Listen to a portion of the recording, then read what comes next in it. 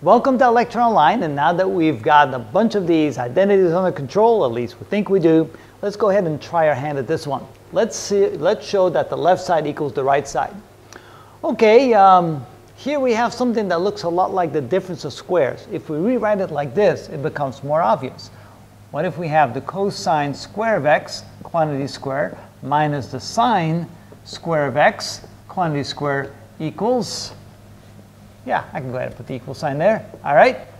So now you can see it's the difference of squares which can be factored, and it will look like this. It will be the cosine square of x plus the sine square of x multiplied times the cosine square of x minus the sine square of x.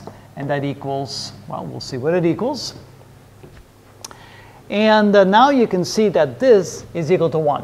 So I like to write the equal sign in the front rather than the back. Let me do that. So equals equals. It's a little easier to work with. So this becomes 1 times the cosine square of x minus the sine square of x. And maybe some of you might already recognize that this is equal to an identity, but we'll leave that till later. All right, now what I'm going to do here is go back and remember this one. So if we have the cosine of a plus b, that is equal to the cosine of a times the cosine of b. And if this is plus, it becomes minus sine of a, sine of b.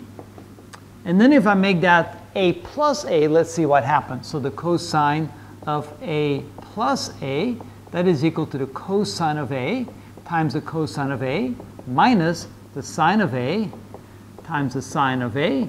If I simplify that, this is equal to the cosine squared of a minus the sine squared of a, which is what I have over here. So that means that this cannot be written as, so this is equal to, and of course 1 times that would be the cosine of x plus x, which of course is equal to the cosine of 2x, which is what I have over there. So in other words, the cosine squared of x minus the sine squared of x is indeed equal to the cosine of 2x, which is equal to what we have over there. So we've proven this identity.